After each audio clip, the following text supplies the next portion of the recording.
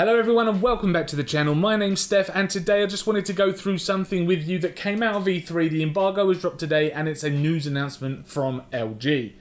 Now E3 is known for its new game announcements and most people who tune in are generally really watching for the latest titles to come out of one of the major publishers.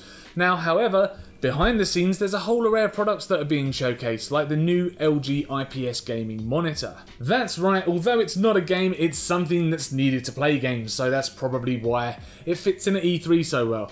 Now the new LG IPS monitor, aptly named the LG Ultra Gear Nano IPS G-Sync Gaming Monitor, it's a bit of a mouthful there, is the world's first millisecond IPS display, which is absolutely phenomenal. And the esports industry, I think, is going to be facing a huge change real soon. Now, being an IPS display, it also means users are treated to extremely vivid colours and wide viewing angles. Now, not to mention, this particular model has a refresh rate of 144 Hz. Now, this is definitely looking really to be the better gaming monitors on the market. Now, TN panels have really got to watch their back now. They've been a really great gaming monitor technology for some time, but will the benefits of IPS gaming be enough to knock them out of the race?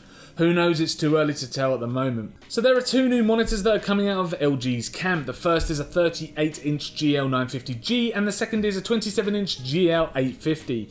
Now the larger model has a resolution of 3840 by 1600, which means that it's an ultra-wide display, while the smaller 27-inch monitor has a resolution of 2560 by 1440.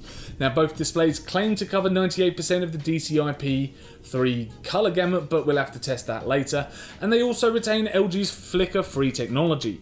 Now the monitors also have LG's RGB lights on the rear, which can reduce any kind of glare you may get from playing in a dimly lit room. Now the 27 GL850 is G-Sync compatible and supports HDR10, while the larger 38 GL950G has the same, but it can be overclocked up to 75 Hz and supports VESA Display HDR400. Pre-orders will be commencing in the United States on July the 1st, 2019, with European markets following behind in the third quarter of this year. Now I literally cannot wait to get my hands on one of these monitors, that's for sure.